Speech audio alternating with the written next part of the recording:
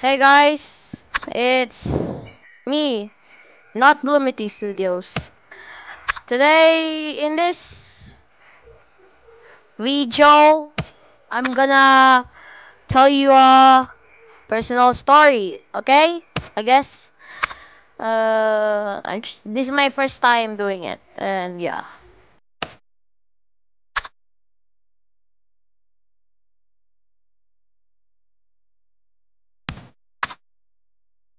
Uh, my full name is Julian Anthony H. Waher. You can call me Julian or just the author name. Okay, so I started making videos when I was like 9 years old. I used to run a lot of YouTube channels. That was like a thing. It comes to mind I want to run a successful YouTube channel. It's just that I have a lot of ambitions, but I didn't know like at the time how to transfer account from one device to another.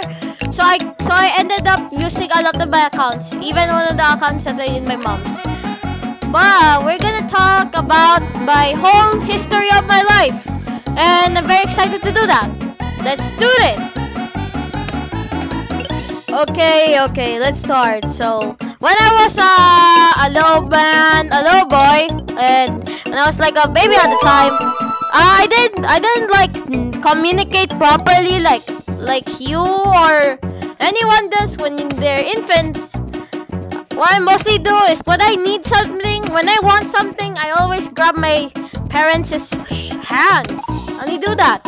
Well, I am non-verbal autistic at the time, and my parents actually noticed that. And when I was like 2 years old, and they diagnosed me with autism spectrum disorder. What kind? Well, not Asperger's. It's actually non-verbal autism. Yeah.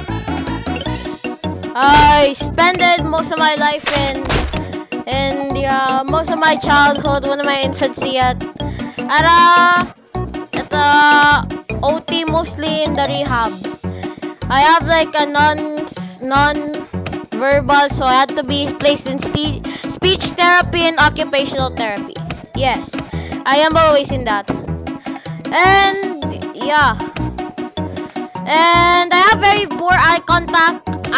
Especially if I'm nervous. When I'm nervous, I do not look straight in the eyes, because I got called once in my life they forced me to look straight in the eyes. I didn't look because I actually new to the world, and sometimes I want to hide myself from getting myself into trouble, and I don't want to be pagalitan, since di ko gusto mapagalitan. Sorry if I speak Filipino. My nationality is Filipino. I didn't tell you that, or maybe I told you that.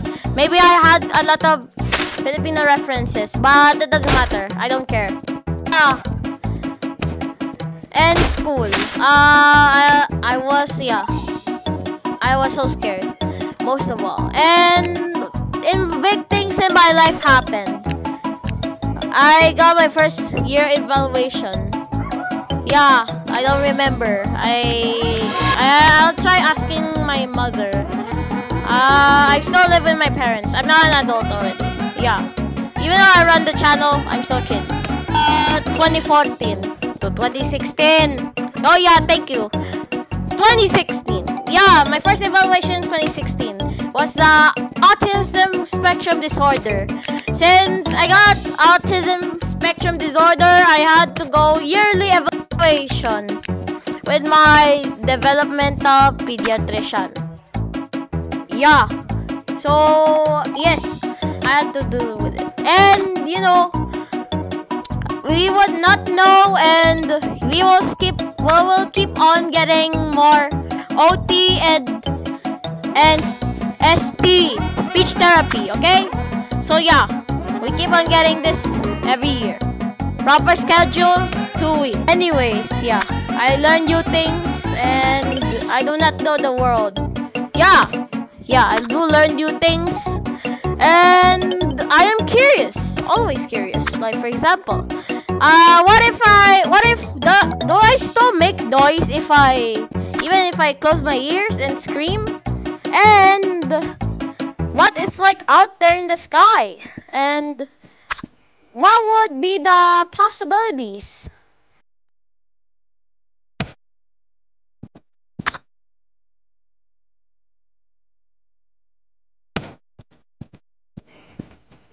Preschool, nursery, and kindergarten. We have like this one thing in the SPED education way before nursery or pre-kindergarten or yeah. It's this thing called isolation education. The way you heard it, yes, but not what you think of, or maybe what you think of. It's just one student and one teacher in a small room. Yeah, I actually experienced it when I was like little, like few years ago, 6 years ago, if I remember. Yeah. Way before we get to be like in grade 1, we have this, and my teacher, yeah, the teacher, and I always experience that. We don't have classrooms that we could socialize or play together. We only mostly did our lessons and isolated. Yeah, we don't have that. And yeah, I also met a girl named Yani. Well, she's my friend ever since now. Yeah, I met her. Yes. And yeah. And then when I was in kindergarten, I decided finally I have like a teacher, and the teacher she will just like teach us, and finally we get to socialize. We get to introduce the kids. So the kid named Enzone. He goes like this. He goes like that. Enzone goes like that. Yeah, and then there's another girl. What she do is she keeps on singing. Yeah, so she keep on singing. And we have Yadi. She is the one I used to have pretty bad handwriting. Yup, I still have it today, but not that bad as that. Yes. And the next chapter in 8 minutes or to 9 minutes, I'm gonna tell you my whole experience in grade 1. I think it's 7 minutes left. Few minutes left, okay. Few seconds left, so yep. We're waiting. Anyway, so yeah, 8 minutes left.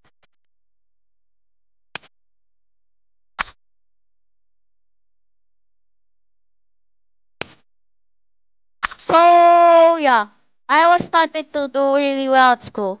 I was very obedient. I followed what the teacher said, and yeah. Unlike my other classmates, they're pretty rude, and every time the teacher left, they always go chaotic. Like, yeah, I remember Kyle and Evan. Yes, Evan was in our school. Like, it was grade 1 Makabayan, and our teacher doesn't have to do with them. They still, yeah. And in our Filipino, AP, and Math, we had to go to the inclusion. Okay? We went to the inclusion because, yeah, we need like special explanation and all of that, and it's very special. And because we don't have like a good understanding. One of my classmates in the inclusion, we have Marcos. Marcos is a grade 2 student. I was grade 1 at the time, and he's grade 2. Second, in Filipino, we have Dash, the fat guy with glasses, and yeah, the huge guy, the chubby kid with glasses. He's with us. Yeah, and yes, and then we have Yani. Yani sometimes comes to our Filipino. Yeah, and we have like I know math was the pretty hard subject, but you know, I did have like an award called the Brave Soul Award. So I stand a chance to any of these endeavors. I was so resilient. Resilience is the key, and for math, is resilience. I am resilient of everything. And I also have a lot of imagination and creativity. Do you know that before I start the YouTube channel, I have like a passion of cars. I always love cars. I love drawing cars. I love drawing about hills and cars and drawing about car accidents. They're one of my favorite things. I enjoyed playing it because it's so fun. It's hill climb racing, and that's the part where I draw. If I don't have my phone in the house, I just draw. Well, I don't have like a clipboard like I have today, or sketchbook. I only had to draw in my notebook. In the writing session, I got into trouble. Yeah, I got into trouble. I got into trouble with the teacher when I keep on drawing in the notebook. You know, everyone does that. Seriously. So, yeah, that was a very good experience. Yeah. Without them, without my friends, without Marcos, I wouldn't have been so courageous. Like, I was so scared of everything. And Marcos, he taught me how to be mischievous and how to be a good person. I cannot do it without him. Shout out to Marcos. Shout out to Marcos. The grade 8 now, the person who's grade 8. Shout out to him. Or grade 7, depending. Shout out. Yeah. I've done. I like it. Anyways, when the day have arrived, finally it's now locked down. So I had to spend most of my school at home school. And I got the Brave Solar War in the EMR. And that was pretty, yeah, without the help of my parents, I couldn't achieve it. So thank you. Thanks for listening to me, and see you. Good night.